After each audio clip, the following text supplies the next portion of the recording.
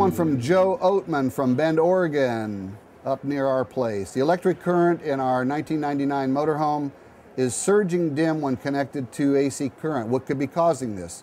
We did have a water pipe break under the kitchen sink and pour into the floor and basement compartment under the sink, which has a metal box that is plugged into an outlet on the compartment wall, which got wet when this happened.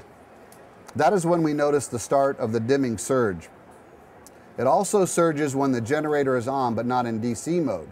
Where should we begin to look for the problem to be fixed? Well, this is a tough one again, Joe, because anything involving the alternating current system does require some specific testing. If you've got water intrusion into that electrical box, and it depends on what it is, obviously it's something downstream of the transfer switch or downstream of the generator and the shoreline connection. It could be the transfer switch, or it could be some other component inside that coach. I'm not sure exactly what it is. But again, I refer you to rvtravel.com. Look up or do the search for Mike Sokol's nice series on AC systems and troubleshooting. Also look for my article at FMC Magazine on AC.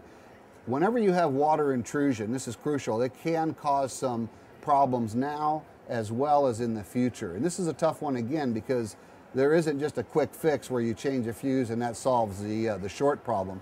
You may have intermittent shorts, but water intrusion, moisture obviously is one of the negatives that, if it happens to the AC circuitry, can cause a problem. So again, without actually seeing it, this is a tough one, but you've got a good starting point because you do know that that box was flooded by the water under the sink. So that is obviously going to be a good clue for the technician that tries to diagnose that problem. So give them that information so that they have a starting point. One of the things that you might try doing before you take it in is to simply stick a little portable heater underneath the cabinet.